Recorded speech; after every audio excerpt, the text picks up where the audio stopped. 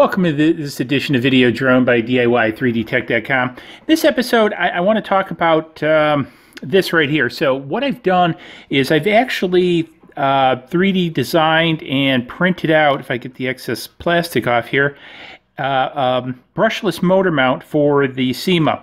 So one of the things that I was talking about in a prior episode where I reworked some of the motors, I had some issues with the motors, you might remember, and this little doodad came with the existing motor, which is around here somewhere, but you can see one on here to adapt this motor to sit in the Syma.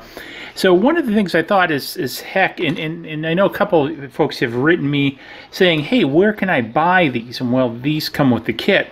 So what I decided to do was design up my own version that mounts in the Syma here and adapts it to a brushless motor. Now, in full disclosure, I think this is probably a little bit big motor for the Syma.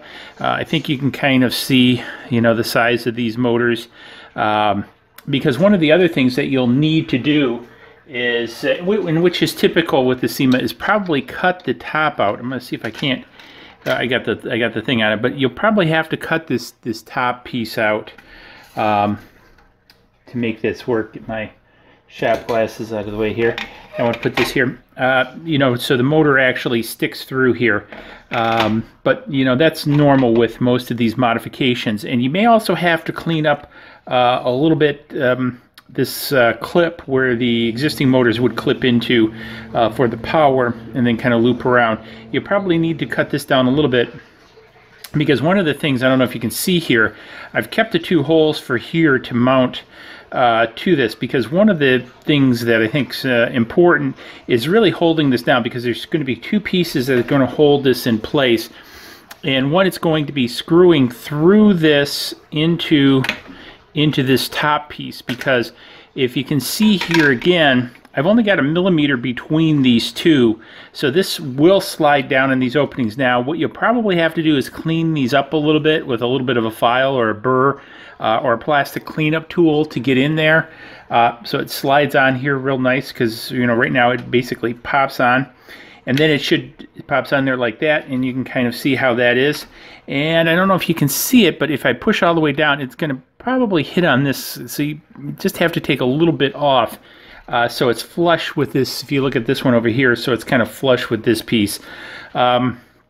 It wasn't worth designing around, because one of the things I wanted to keep some meat on this guy, as obviously this is going to transfer all the torque to the copter frame, and so you want as much of that there as possible, as well as on the inside here.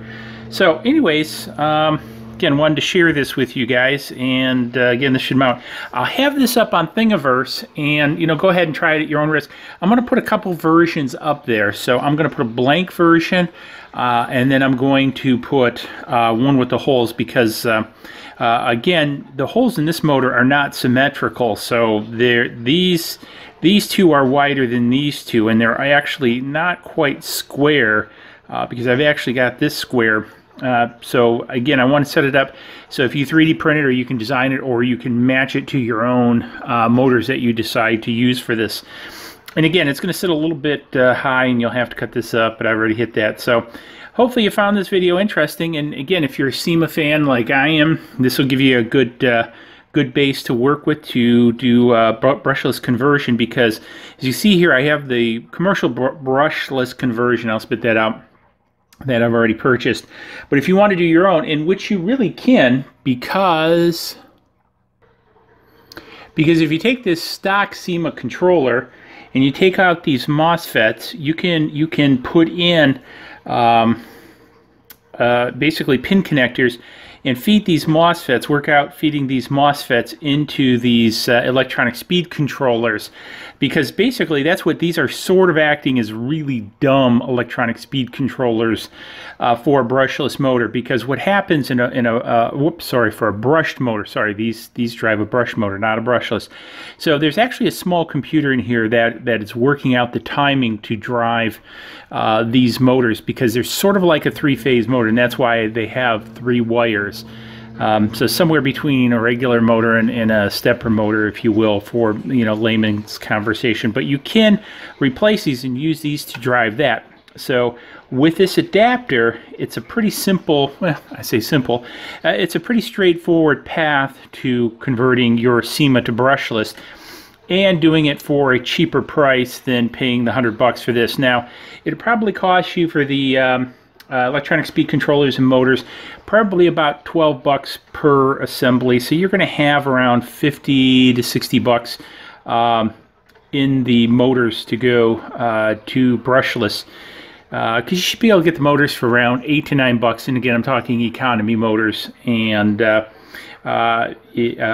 electronic speed controllers. And then again, desolder these, and again, you can search the internet and use these to feed the electronic speed controllers. And hey, you got a brushless quad for, you know, roughly about 60 bucks instead of $100. So it depends upon what you want to do, but there are definitely options because this is a great platform for modifications and that type of stuff. So anyways, hopefully you enjoyed this video. If you did, give it a thumbs up. Also, subscribe button's coming up over there. Please subscribe to the channel. Let me know in the comments below what you're thinking. And hey, we'll see you in the next video. Cheers.